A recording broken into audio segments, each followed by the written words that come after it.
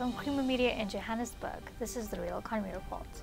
Cement, ready-mix concrete and aggregates company AfriSam is focusing on providing high-level responsive services and high-quality products to its clients as it weathers the sustained doldrums the construction industry remains in. Skalkberger has the story. The AfriSam Yucksky Blue Granite Quarry is located next to some of the fastest developing and high-demand commercial and housing developments in Midrand and Gauteng. Across the N1 highway from the Waterfall City Development Precinct and the Mall of Africa, the Yucksky Quarry team have implemented several techniques to suppress dust and noise and to ensure that its neighbours work and live safely. AfriSam sprays its roads with water, which drains into the quarry and is reused, and has installed dust suppression systems in its crushers. The Yucksky team also manages no-fly zones over the quarry during blasts and has open and formal communication channels with a busy helipad adjacent to it. The quarry supplies a range of aggregates to clients and large construction projects. It also supplies two of the company's ready-mix concrete batch plants on the site, which have sophisticated ready-mix batching equipment in place and can accurately produce a range of ready-mix concrete batches to meet client specifications. AfriSam Construction Materials North Regional Manager Zilas Dupria provides details on some of the techniques used to manage the quality of the products it produces at the quarry and the sustainability of its quarrying operations. We have a couple of systems and initiatives in place that on top of the normal requirements that comes from legislation. We have additional systems in place whereby we have sprayers on main haul roads where our LOD trucks comes through. That starts up periodically to make sure that the road is covered properly. So what we've installed on it is also a water system. As soon as the crusher starts up, the water starts up and it contains the dust inside the crusher to give it time to get up to speed. On noise control, so there's a couple of measures we did in the operation. So one example is our chute design, is that the material that comes through the chute, the chute is designed in such a way to get material and material movement, the material becomes a barrier on itself. So then it reduces the amount of noise on that chute. The same with a crusher. For instance, a cone crusher, if you choke feed it properly, it runs much quieter.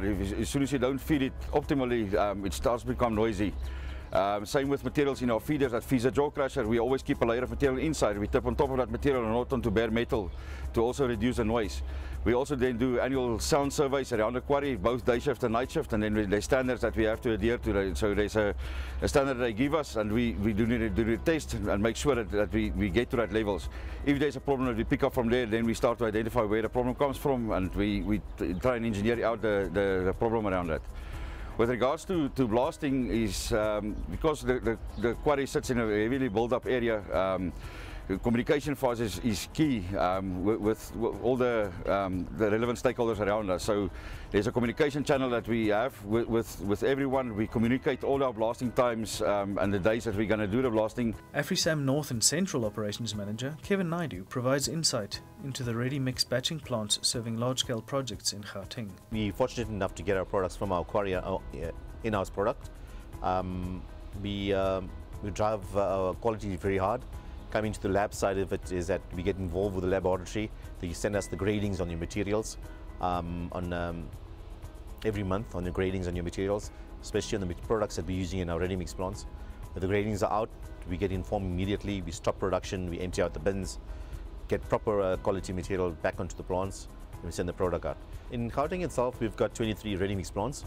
We're fortunate enough in my area, I've got 4 ready-mix plants. It's one of the busiest in South Africa because I'm centrally out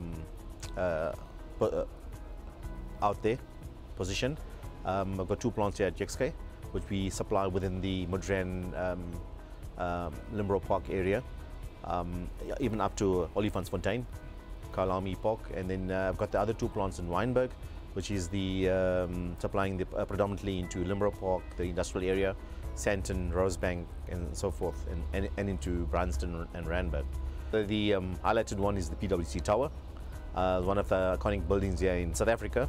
The Deloitte building we're just almost done now with the Deloitte building. Leonardo was one of the tallest buildings in Southern Africa. I was proud to be part of that. That was a 24-hour pour. That's Creamer Media's Real Economy Report.